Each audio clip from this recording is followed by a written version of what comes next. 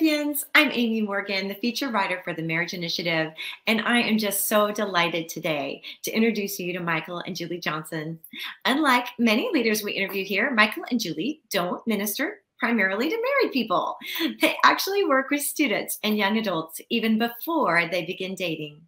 The Johnsons hope to cast vision for young adults to date wisely in a way that will eventually lead to lifelong, life-giving marriages. They founded Future Marriage University in 2003 and have posted 450 blogs and 250 short videos of their dating advice and other hot topics like living free from porn and understanding one's sexuality. They recently released a book, Date Like You Know What You're Doing, that I have right here. Michael, Julie, thanks so much for being here. Hey, great. Thanks for having us. Yes. Oh, well, it's so fun to talk to you. Let's get started. How did you get interested in this whole dating space?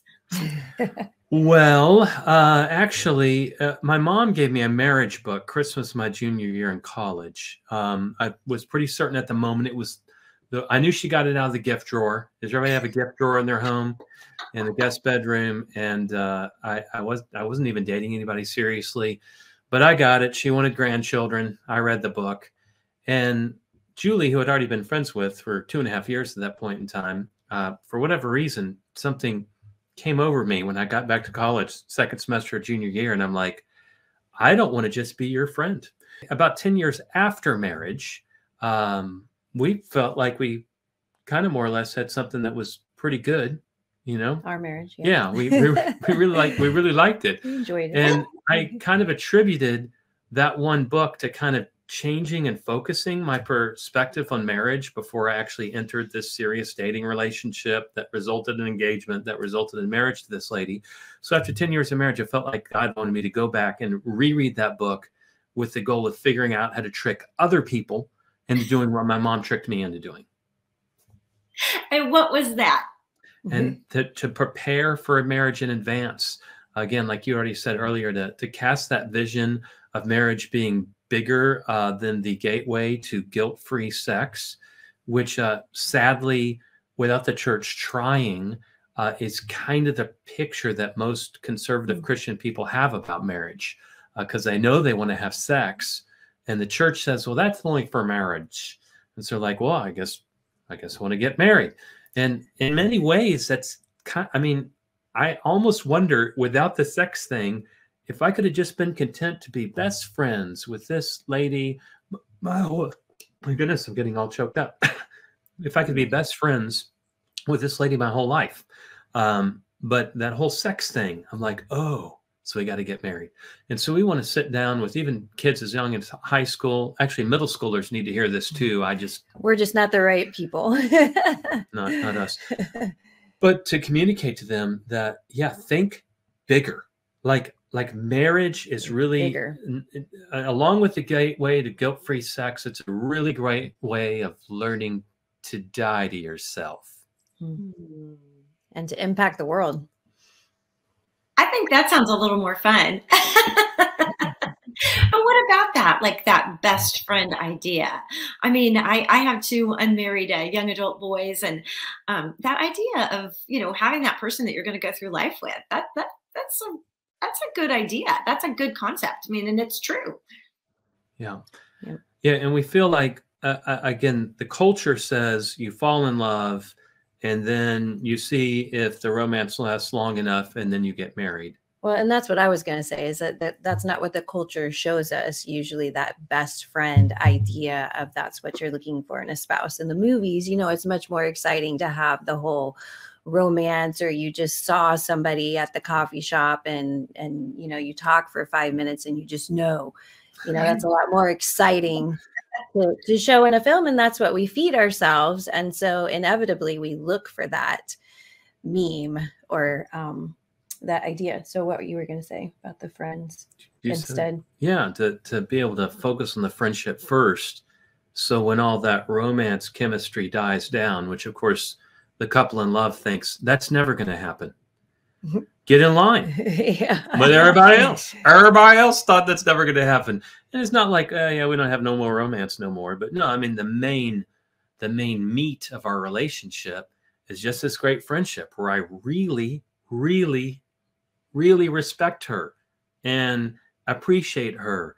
And even though I don't necessarily understand her all the time, because she is a woman. Yeah. And It's a mystery. And she she feels the same way towards me, I think. Yes, men are a mystery too. And so, yeah, the romance is more like the cherry on top than the real well, and substance. I think what's so important to realize in our culture, in the past, our culture was set up or had the idea that would help couples to stay together. Marriage was encouraged. It was encouraged to stay in your marriage. Divorce was discouraged. You know, the being married, getting married, having a family, being faithful to your spouse, that was all part of our cultural ideas. But now that is countercultural.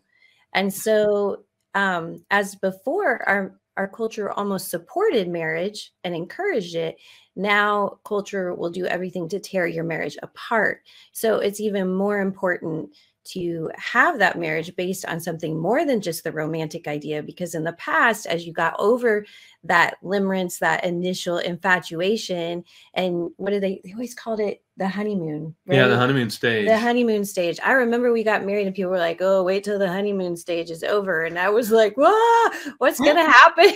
Like, we're going to hate each other or something. But, you know, that was the saying in the past that, you know, the honeymoon stage is going to be over. But then the culture had all these things that would help keep you going, right? So that if you didn't have that initial friendship, hopefully you would stay together and still build that into your marriage eventually. But now that's not there. So if you just get into the marriage based on that whole honeymoon phase and that whole infatuation, then when that starts fading and you're in the marriage, then the culture is going to be like, well, leave them. You know, don't say. I was just reading a Facebook post the other day of this women's group for our county, and all this advice to this woman who was discouraged in her marriage, and people saying, you know, I wish I had left my marriage sooner. And then, you know, that's the kind of advice you're going to get today. So you really want to have that friendship going into it to help you. Well, and as you talk about the culture, I think that's kind of what really was that impetus for you guys. And two, so many people did not grow up in an intact home. They don't really know what a marriage looks like, or they don't know, you know, all they have is like the Hollywood vision. And so you guys talk about a lot in the book and also in your training and your resources to kind of cast a vision of being prepared, making wiser choices in how you date to end up where you want to be. Can you talk about that a little? Because I thought that's what I was talking to somebody just recently about, how much sense it makes. Yeah. Well, and like Julie was saying earlier, when I was talking about dying to yourself, and then Julie's like, well, also, you know, what word did you use? I think mission, walking in your mission. But I mean, yeah, those two things go together. I remember one time in one of our early classes, which we had young adults in way back around 2004 or 5-ish. And we were talking through about how, you know, complicated marriage was. And one of the young adult guys was like, oh, gee, if it's really that hard, I don't think I want to be married. To which I like, because I was a little less polished back then. I was like, are you polished now? Okay. I was like, well, then don't get married until you change that mindset of like, well, if it's going to be that hard, I don't want to. But really, again, that's when I thought more about that guy's comment, I thought, well, you know, marriage is particularly difficult.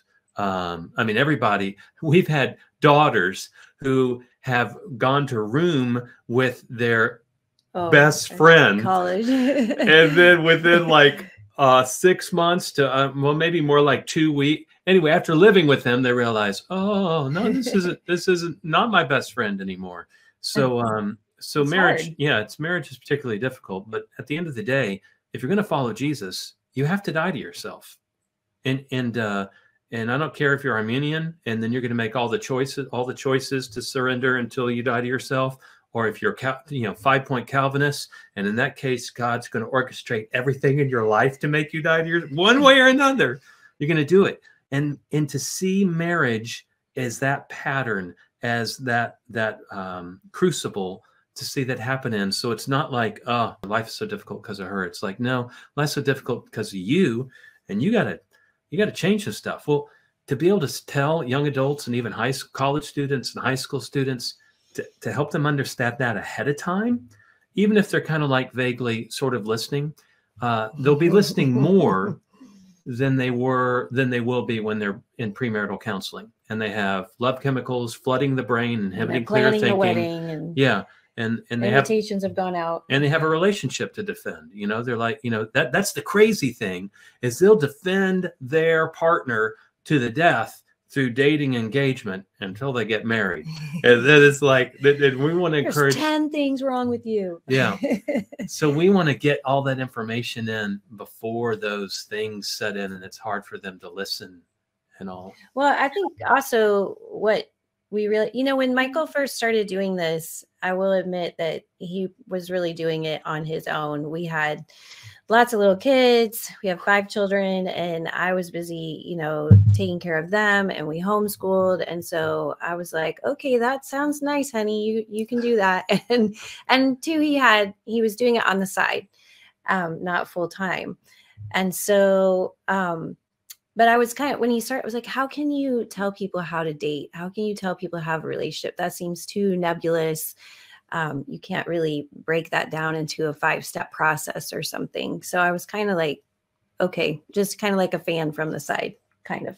But then the more, you know, it's so interesting how the Lord, you know, of course, he knows what's happening in the world, and he knows the future, and how we've just seen since even 2003. So what is that? The last 20 years, the decline in relationships, and really huge has been the decline in dating and marriage. And you can look up all the statistics about that, but it's just mind blowing what's happening. And we were hearing it as our kids were growing up and getting into that age range. And we're like, what's happening? Why are kids not dating? You know, are they dating when they're in high school or junior high, when you're like, it doesn't necessarily make that much sense. And then they're not dating in college and young adulthood when it is the right time to date. And so just realizing how our culture, as it has gone a different direction and not towards marriage, towards singleness on the rise and career being your number one aspiration instead of marriage, how those who are believers and still want to pursue purity and want to pursue marriage is like, well, how do we get there? You know, and it used to be, you didn't have to ask that question. It was just ingrained in what everybody else was doing around you. But now, no, everybody else is on Tinder, or maybe they're not really on that, but they're on online dating, or they're hooking up or whatever. And the Christians are like, I don't want to do that, but what do I do? So the Friends First Dating and having the book is just trying to help come back in and be like, hey, here's some ideas. Here's a pathway that's going to lead you to the goal that you want. The reason there's no pathway is because the majority of the people around you, the world, is not trying to get to the goal you're trying to get to. Christians now have a completely different goal, completely different on purity, completely different on marriage. And so we're trying to step into that space and help get back where they can see a path. And we're not trying to be dogmatic about it, trying to leave the freedom in Christ and all that. But hey, here's some ideas and here's some wisdom. And you have some resources, right, Michael? You guys do like a 3-week class and an 8-week class. Yep. Perfect for youth groups, because we're talking to our champions here. Perfect for churches. And some of those are available, and you can check out all those things on your website. But then your book is so perfect for that too, because every couple chapters there's some video tie-ins with you guys, and like I said, we've got lots and lots of blogs and videos, and then there's discussion questions. So this is really an ideal resource that kind of helps present your vision of what Friends First Dating, what dating with the goal of, you know, a lifelong, life-giving marriage. And then you had, you know, some real don'ts that a lot of people could realize. You explain some things. So let's talk about how a church could use this and what's in it, because it's just such great information. Awesome. First of all, I just want to say I like your book because you've got all the little tabs in there. I know. Like, hey, that's awesome. She's like, our book doesn't have any tabs. But yeah, so the book is written so that it could be an 8-week class. I mean, it's 21 chapters. They're short, brief chapters, and as you know, it's very airy writing. It's written blog post style, so that high school students, young adults are like, okay, I can digest this. This looks like what I see online, instead of like this condensed text. But it is developed, intentionally broken up into 8 parts, so that at the end of each of those sections, you can go to a link on our website. The discussion questions are there, and so a person that wants to take high school students or young adults or college students through the book has a way of doing that, and yet not having to come up with their own discussion questions on their own. Even we will eventually develop a official video curriculum to go with it. We're moving as fast as we can, which is not very fast.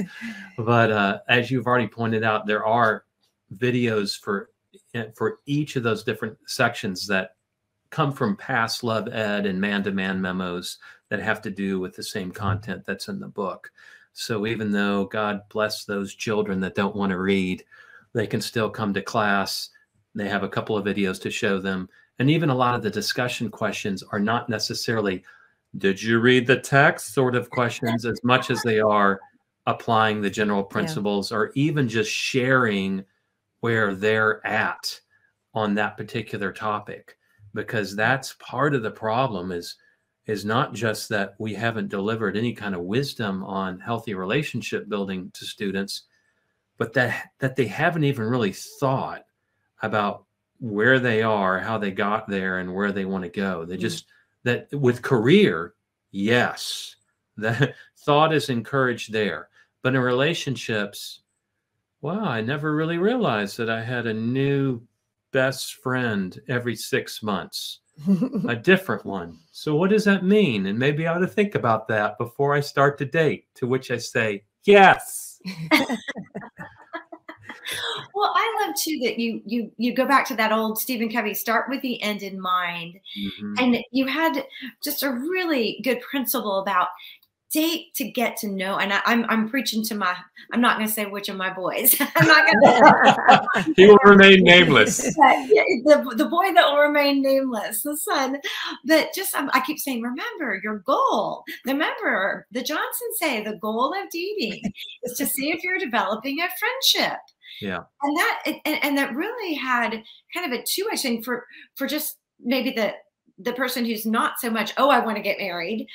There it's just kind of, it's just a good boundary. It's like, let's just start slow, just develop a friendship. For those people that maybe might be at more like that ring by spring mentality, that kind of helps them put the brakes on too. They like, okay, this doesn't have to be the one.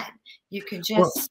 Yeah, and understanding that the purpose of dating is not, the goal of dating is marriage, we think, humbly, but the purpose is growing that friendship. And when you can focus on that purpose, think about like the goal of college is to get that degree, well, hopefully getting an education in the process. But when I'm sitting there in trigonometry wondering, when am I ever going to use this? That mentality of like, oh, I just want to get the degree. I just want to get the degree. I just want to get the degree. I just want to get the degree helps you not at all pass that class. In the same way, being on a first date with someone thinking, I want to get married. I want to get married. No. Try to figure out if they're the one. Focus on just the person across the table from you behind the other cup of coffee and find out what they're interested in. And then again, the book gives you actually 10 what we call DTP talks. Most people know about DTR talks, define the relationship. And almost whatever they're calling it today. Yeah, whatever they call it today. We call it DTR talks, define the relationship. And I'm like, yeah. Before you're going to define the relationship, define the person. Find out who you're having coffee with, and then dinner with, and then not in an interview. Yeah, just naturally. Exactly. Which natural as you can. Which again takes time. And so, but if you're just focused on that friendship, that time, and how is this friendship developing? Well, it's not. Well, that tells you something. How's the friendship developing? Oh, it's good. The more I find out about her, the more I really like her, the more I admire her, the more the more I find out about her, the more red flags I see. Are those just carnival flags? I'm not sure. It also helps with regrets. You know, that if you're looking at and your goal is having a friendship with this person instead of what the movies teach us as far as trying to have those super romantic sparkle dust moments, you know, that sometimes happen in real life.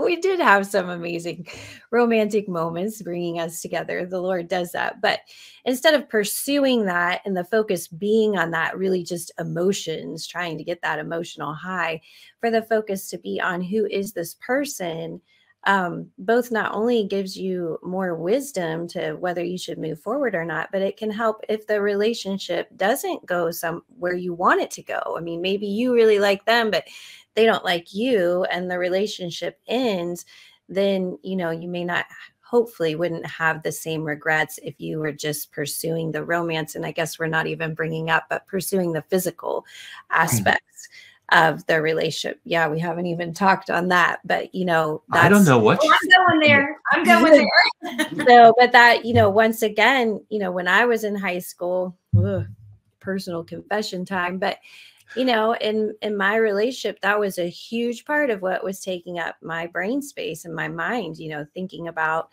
making out or the physical aspect of the relationship. And I'm just finding this out. Yeah, not true. But anyways, you know, and then you have a lot of regrets. And Michael talks about in the book, you know, if you see this person again in the future, if you see the people that you've asked out, being able to look them in the eye and know that you treated them with honor. And really like there were that many, the couple of people that I dated before Michael and I have had interactions with them later in life. And I have had interactions with them later in life. So, and one of them, you know, we're still friends. We you know, dated one of his roommates. So, you know, and we're still friends, and that's good.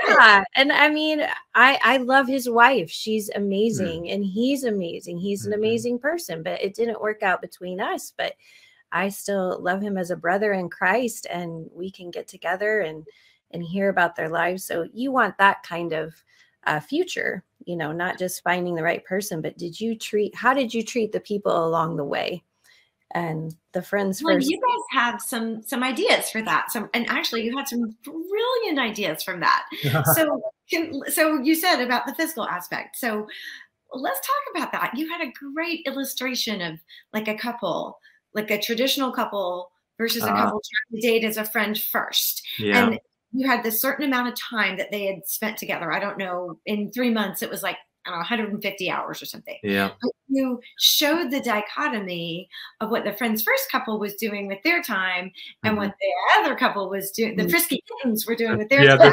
The frisky kittens. Do you want to walk through that? Because again, it makes a lot of sense. Yeah. Well, really, one of the main things that we promote in the book and in all our teaching is simplifying your boundary system down to one boundary. Because really at the end of the day, if you are with somebody that you have been dating for 3+ months and you really like them and they really like you, and you are even thinking in the back of your mind, you might get married. Believe it or not, God put it in our bodies and minds to want to have hands-on experience with that person. And so what I see is obviously the majority of the culture just goes ahead and gets right busy with the hands-on experience, like the frisky kittens reference from the book. But even the Christians, the most conservative, wanting to please the Lord Christians, will discipline themselves. We tried to do this in our dating engagement, discipline ourselves to be alone together, but not go too far.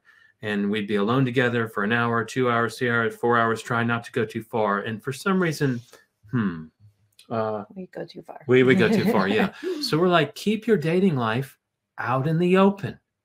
instead of acting like you ought to be able to go over, and I know this is harder for young adults. They're like, hey man, I got my own apartment. Yeah, I want to especially have older. I want to have this girl over. I'm going to fix her dinner. We're going to watch Netflix and then chill, but not chill like that. Just, you know, but, and I mean, Chill like this. but the bottom line is, again, if you've been dating a while and you think this person it might be the one, they think the same thing, you have to reprogram your sex drive during all of that alone time.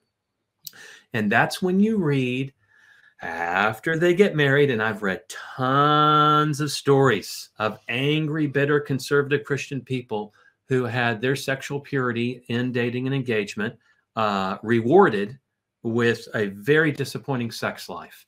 And they find it hard. Or what they found to be disappointing. They find it hard to flip the switch where sex used to be wrong and now it's good, and they can't flip it. Where what I see is they flip the switch in dating and engagement while they were alone together for those 2, 3, 4 hours over and over and over and over again. They train their body to suppress their natural reaction to this amazing person with them that they wanted to be married to.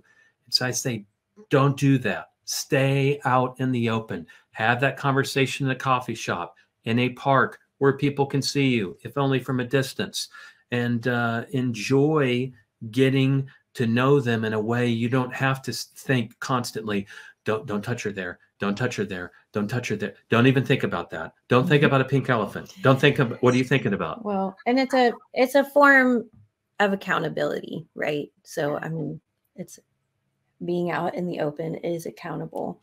And two, when you say the one single sex boundary, like you're suggesting or recommending that one, but it leaves room to come up with other things if you feel convicted or the Lord is saying that you need this or that. Yeah. But that's the main thing that can keep you from so much. Yeah. I just thought that was so brilliant. And especially, you know, for that younger audience that really is just trying to, you know, they want to please God. I mean, this is definitely for somebody who, you know, it wants, but it kind of, the purity culture thing has kind of gotten a bad rap because of some of the things, and nobody talks about it in the church. So, Amen. To just be dating in the open, being with groups, doing things in a way that you don't have that crazy temptation. Great idea. Yeah, and it doesn't mean too, like when we teach that in class and they're like, we can never be alone. It you know, Michael talks about you can still go to a coffee shop and have a private conversation at a coffee shop or even at your home. You know, the family is home and your special someone is visiting or whatever, but you know that people are coming and going around the house. You're not in a bedroom with the door closed. You know, right. Yes. Right. Yes. So you're in my day, we weren't allowed to do that. Yeah. Like, right. No. Right. You weren't, but you know, and two, I think just doing that and the mindset that you get into when you're thinking that, it takes you in another place that Michael talks about in the book too, that you're bringing your dating life into community. You know, you're doing it with your family, with your friends, with your church or whatever. So not that they're always with you, but they're aware. And it's not, and we're not saying like, what is it in courtship? Because I did have a sibling when I was a young adult. One of my siblings did do the courtship model, ended up just was a random thing in his life. And, you know, it was very structured. Like there were all these rules. They always had to have someone with them. I remember they had to have a pillow between them when they sat on the sofa. Julie and I still do that. There's a pillow down there you can't see. And I'm we not usually. Once again, we don't say one type of dating is better than another, but I'm just saying that one of the positive things about the courtship model is that other people are involved, you know, that accountability always. And I think that's one of the goals of what people are looking for in a courtship model is to have other people involved. Those you know and love, and those who know and love you best, having a role to play. And so keeping it out in the open gets you into that mindset of thinking, instead of when can I get alone with this person and do these things? Well, how can I really be getting to know them? How can they be getting to know my family? And how can everyone be getting to know them too? I thought that was one of the most profound statements in your book was that if you're, you're with the person that you're feeling these feelings, that you've developed a friendship, and you're really thinking, like, in the back of your mind, this could be leading to marriage. There's actually something kind of wrong if you don't feel any of those hormonal, physical, chemical reactions. You should. And so understand that you will, the person, especially once you're engaged, you're like totally in love with this person. Yeah. If you want to, like you said, avoid regrets, if you're interested in following, the path to pleasing God, this book really has some great advice on a way that you can do that, that will, that can be done in a way that I think that it gave hope. I mean, to me, I thought it was really interesting and different. I actually talked about this with some people. I just thought it was really a neat idea. I'm really glad. Really glad. Thank you. I just think this is such a valuable, your work is so valuable. This resource is so valuable. I really think Marriage Champions, I highly recommend you giving it a look. And for those of you who are picking curriculum, you can find them. And as always, and gosh, we could just talk forever. We didn't even get to limerence, which is so interesting. You mentioned it, but it's in the book. And anyway, just was so great to talk to you. I am so sorry that we are running out of time, or we ran out, but it was just so great. Gosh, Julie and Michael, it was just so great to talk to you guys. Thank you. It's great to be on the program. Thank you. As always, Marriage Champions, if you want to find out more about the Johnsons and Future Marriage University, you can always find us at marriageinitiative.org.